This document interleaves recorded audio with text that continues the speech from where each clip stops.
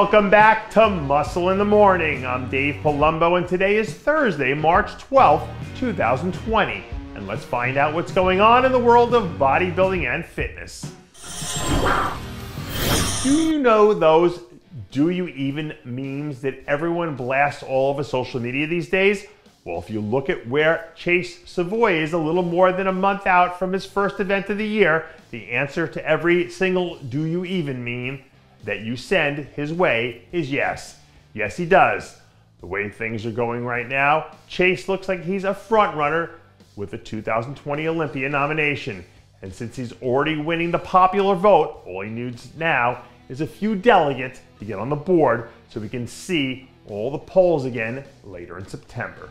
I heard Joe Rogan describe MMA as being like a high-level chess game with a dire physical consequence on a few podcasts before. And I'll be the first to admit that the physical stakes in bodybuilding and MMA aren't even on the same stratosphere. But if I'm planning out my moves the way Jordan Plantiko is right now, that doesn't mean I don't want my next move to be a checkmate situation. A few days ago, Jordan went on his social media and said that he still isn't sure if he's going to compete in 2020. For Jordan, this all boils down to being able to compete at the highest level, and he doesn't want to just rush into a situation before he feels like he's ready. But you never know, because if he gets ahead of schedule, I still wouldn't rule out a chance of us potentially seeing him become a force during the post-Olympia run at the end of the year. When you run a middle distance race, you really only have two strategies you can go on. You either want to come out strong right from the gate and hope that you can put enough distance between you and everyone else that it won't really matter if you run out of gas toward the end of the race, or you keep your pace moderate to start and then try to kick it into high gear and finish strong. And based on what I've seen from his first prep of the season, Mahmoud Al Durrah seems like he's opting to go through door number one. From a conditioning standpoint, this is the best I've seen Durrah look this far out since his breakout year in 2018.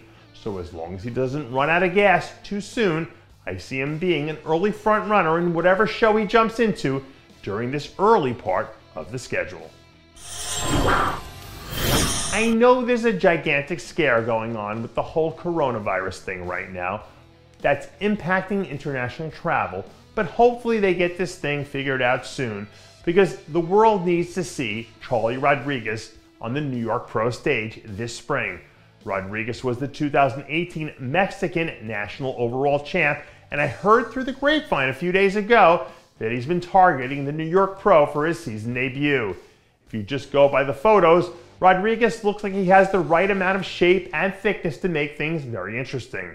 So if he shows up locked in, a top 5 finish is certainly within the realm of possibilities. And that does it for yet another edition of Muscle in the Morning.